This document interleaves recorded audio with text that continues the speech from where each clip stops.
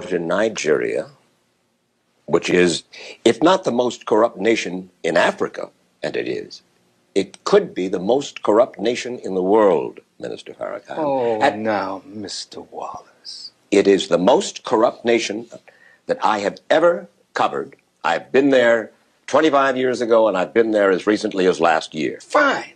So what? 35 years old. That's what that nation is. Now, here's America, 226 years old.